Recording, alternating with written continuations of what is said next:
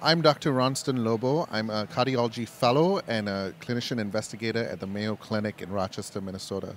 Today with me we have Dr. Ballantyne. Professor Ballantyne is a chief of cardiovascular research at the Baylor College of Medicine in Texas. And today he's going to talk to us about his late-breaking clinical trial on oral PCSK9 inhibitors.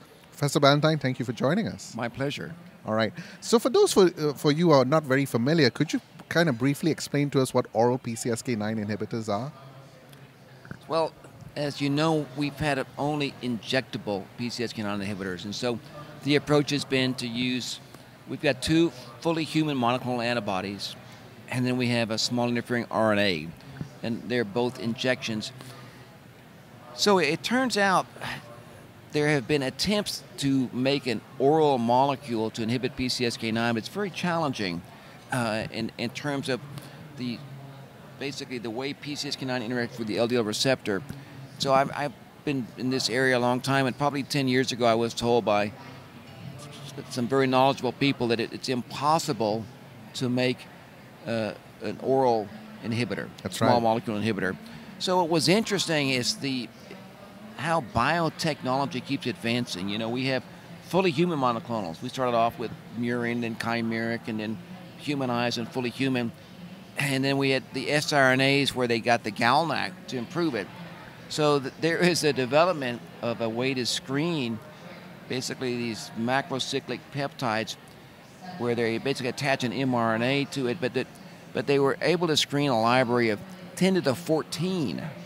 So an incredible number of these molecules, find what was an inhibitor, and then the medicinal chemists figured out ways to modify the structures to enhance, basically making it a better drug. And that has to do with absorption, and then, you know, in terms of the elimination and protease.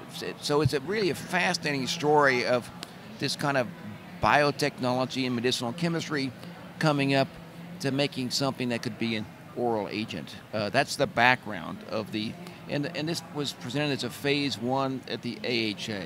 Understand, in November of last year. Yes, correct. That's right. Well, thank you very much for that introduction. So with regards to the study that you'll be talking about as a late-breaking presentation, would you like to describe to us the results of your study? So this was a phase 2 study to be looking at what's the optimal dose.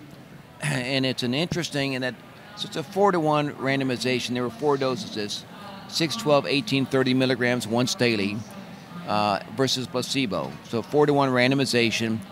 And there were about 75 per group.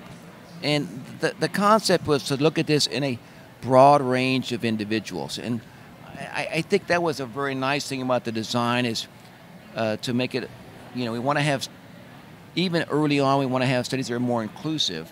So this study had 49% women, so right off the bat. And then in terms of the background, it was about 16% Asian, 40% Hispanic, 65% white. So a very representative population. Broader. And then also in terms of you had about 38, 39% who had ASCVD clinical. Then you had over 7.5% risk with over 50%. And you had a smaller number who were in that 5 to 7.5. And so as you know, we have different levels of LDL, so you could have different ranges of LDL to get in the study. And you had some people who were also not on statins or on lower or moderate intensity statins. So you had a mixture of background statin therapy. So I think it was very, a nice thing to try to see the applicability towards larger patient populations for it.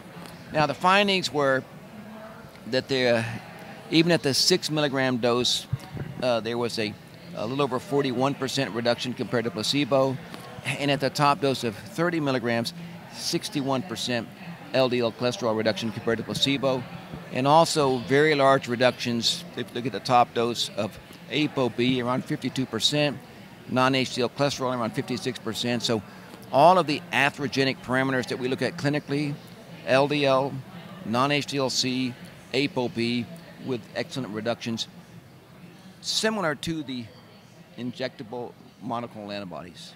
Wow, that's excellent. So it's across the board, very similar to the injectable PCSK9 inhibitors, and you're Correct. finding very good results in this. This is excellent.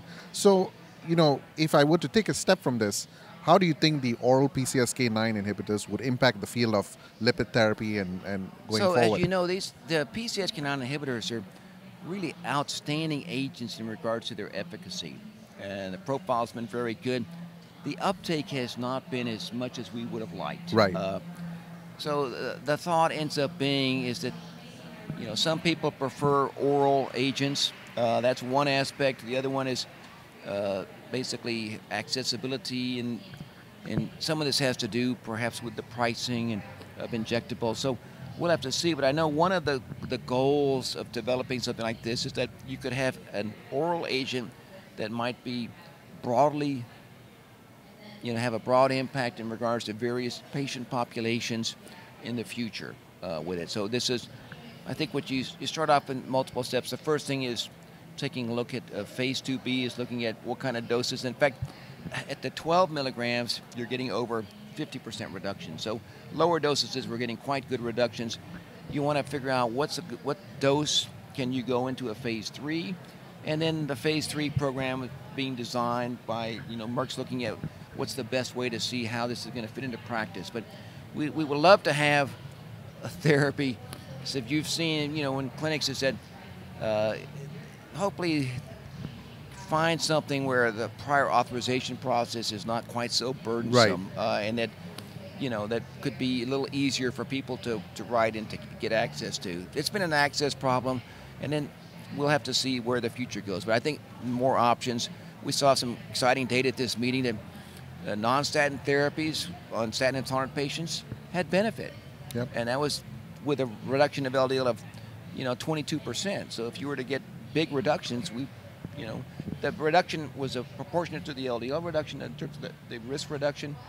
So I think it would be potentially useful to have something else that would be like this.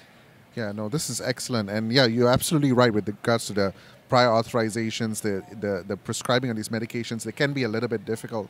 I suppose the storage issue can be too, because with these injectable PCSK9s, you have to store them in a refrigerated temperature. If you're traveling sometimes, and so these types of things with it. So, we'll have to see how things unfold. But we do know that pills some people are used to taking pills, and you can take a fairly large quantity when you're traveling, and it's pretty simple. You're already taking them anyway. You take some more in the morning or whatever. Exactly.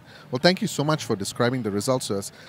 One final question for you. So, preventive cardiology is a field that I believe is not looked upon, is not as sexy as the interventional field. It has a lot of importance, I think, and underutilized, and I think there's a lot of research like what you're showing us today, and all the research that's coming out that brings preventive cardiology into an important and eminent field, actually. So there is increasing interest, and among fellows especially, we are interested in getting into this field. In fact, I myself am getting into the Preventive Cardiology Fellowship Program at Mayo in July. So for those of us who want to get involved in the field of preventive cardiology, as a world expert on this, how would you, what advice would you give to us?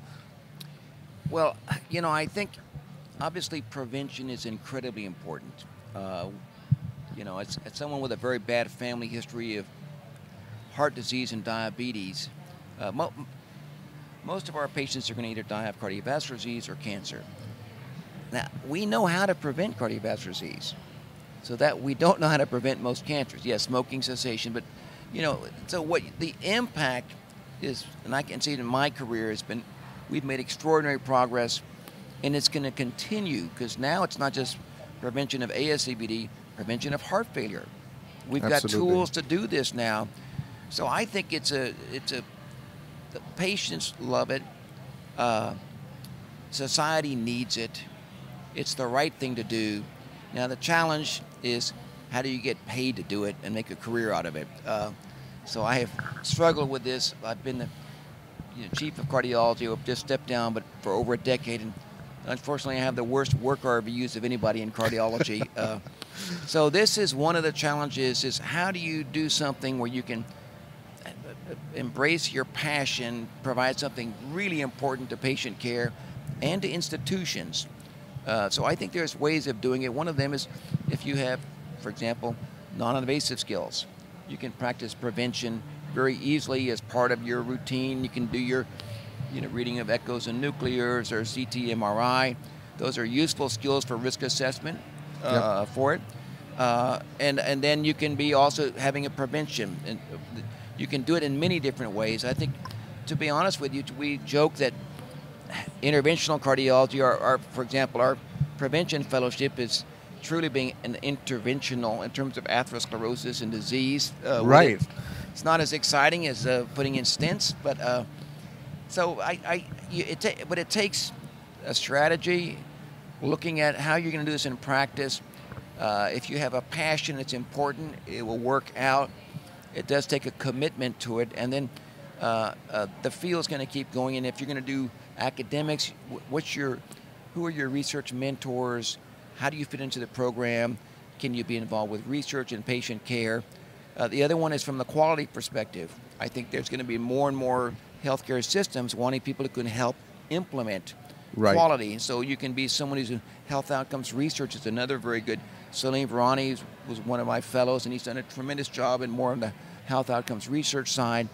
I've been more on the translational and clinical research with some basic research, but there's many different ways of pursuing this. You're not going to probably be making as much as some of your colleagues. Hopefully things will become better about that. It hasn't happened, and I've been doing it for a long time, but the issue is you will have an exciting and rewarding career. Yep. It's going to get better and better, and ultimately, if you're doing something that helps your patients, there's a lot of value in that for it. And it's also obviously, strategies where you can work with industry, for example. That's exactly right. So what ends up happening is that the knowledge that you have as a cardiologist, and you're seeing patients, you see where the unmet needs are. Right. So that's invaluable perspective for it. So I do think it's a very exciting area. Now organizations, ASPC, good organization to get involved with. The National Lipid Association, another good organization to get involved with. And of course ACC also, in terms of networking and building career and more people. And social media might be something to be thinking about.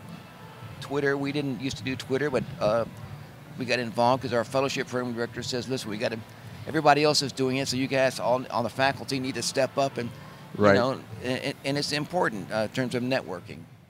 Professor Ballantyne, thank you very much again for joining us. Really appreciate your time. If you'd like more information, our Twitter handle is FitsOnTheGo, @FitsOnTheGo. And if you want to see further videos, including this one, it's at youtube.com/FitsOnTheGo.